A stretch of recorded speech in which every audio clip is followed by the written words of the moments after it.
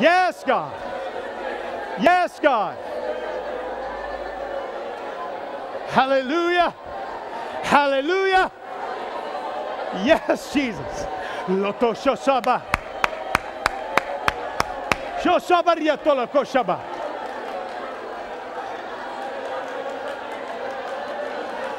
Lift up your voice and just rejoice in the Lord. Rejoice in the Lord. He is with us. He is in us. He's working through us. Hallelujah.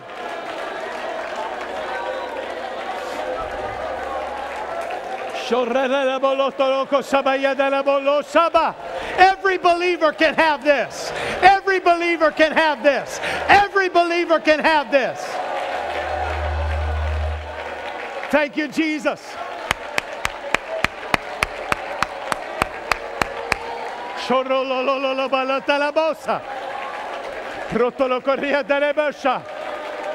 Yes, yes, yes, yes, yes.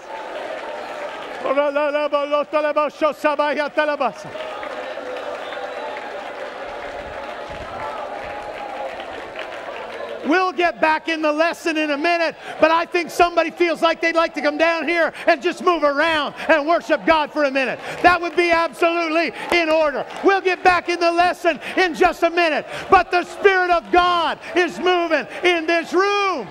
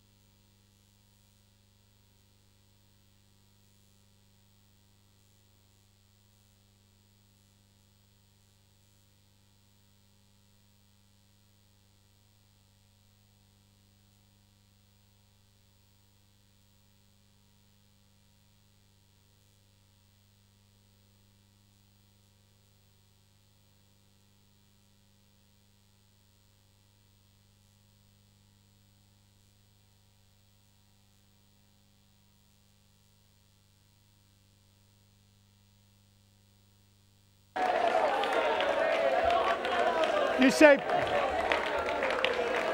say, Pastor Raymond, I came here for a school of the Scripture tonight. I brought my notebook. I think notebooks are very important. I commend you for that. But we need the teaching and the moving of God's Spirit. Amen. It has to go together. You say, I think this is a little over the top. I think this is a little extreme. I think this is a little crazy. Well, first of all, you would be in the minority at Tabernacle of Joy if you think that. These are not drunk as you suppose. This is that. This is that. We've got that because we've got this.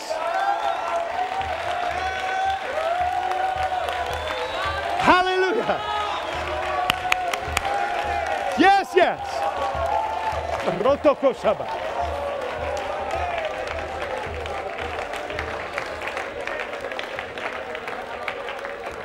Okay, now, you're really messing up my lesson. So would you go sit down for a minute?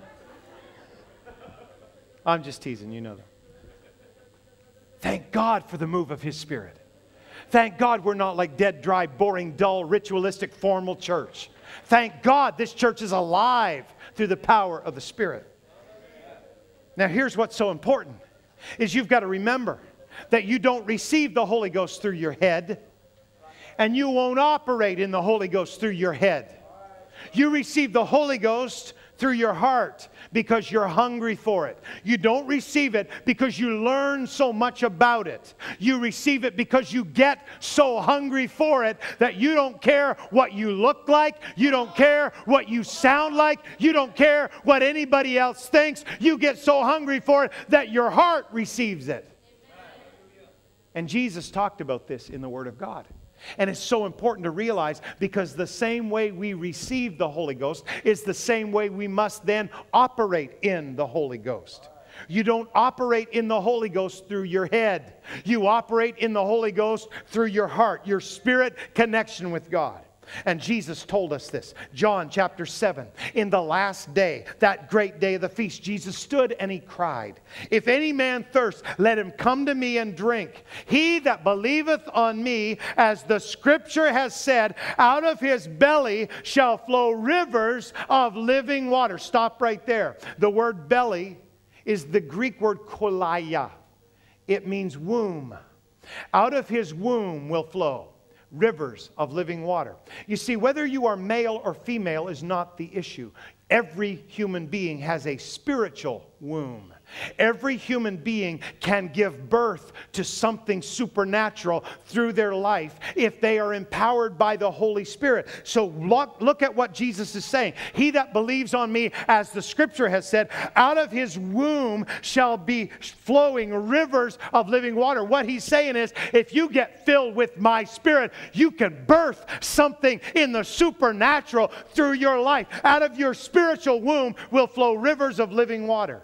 Now, you don't have to guess what he was talking about. The very next verse says, "This spake he of the Spirit, which they that believe on him should receive. For the Holy Ghost was not yet given, because Jesus was not yet glorified." Aren't you glad that Jesus has been glorified? So the Holy Ghost has been given, so we can receive it. And out of your womb, whether you're male or female, you've got a spiritual womb. You need to connect with the Holy Ghost so you can give birth to something supernatural.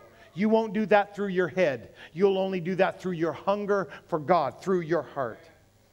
And so you could say this, that the belly bypasses the brain. Now, I'm not talking about your recent diet attempt, okay? Because the belly has bypassed the brain for many of us. But what I'm saying is, in the spirit realm, that hunger for God, that spiritual womb. If you get hungry for God, you don't have to figure it out. In fact, you never will figure it out. How you can be worshiping God and praying in tongues and a miracle can happen. You can't figure that out. The belly bypasses the brain.